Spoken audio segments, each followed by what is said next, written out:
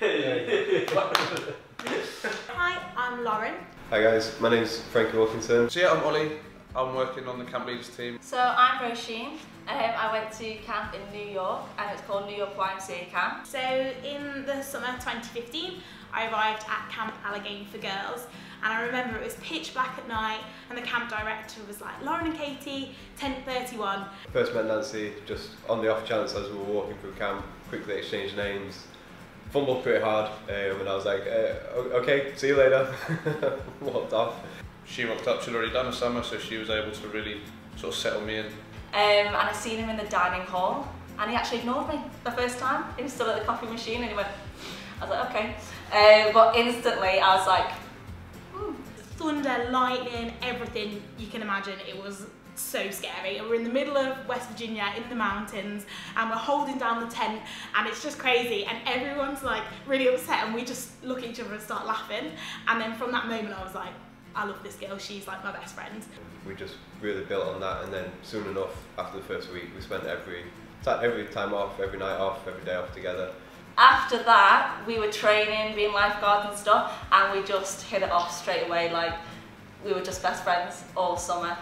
And then from that day we kind of spent the whole summer together. We were both dance staff, so we worked together in the day, spent the whole time travelling together. We did like Disneyland, we did absolutely everything together, we're inseparable.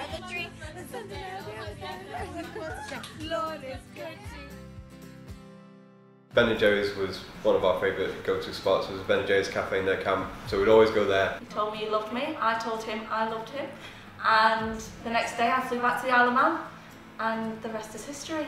4.5 years later. And now we live in Liverpool and work for camp leaders. And then I flew over, got there, booked my flights. One of my friends took a Polaroid picture of me, put it on the door. She started freaking out, more than I expected. Oh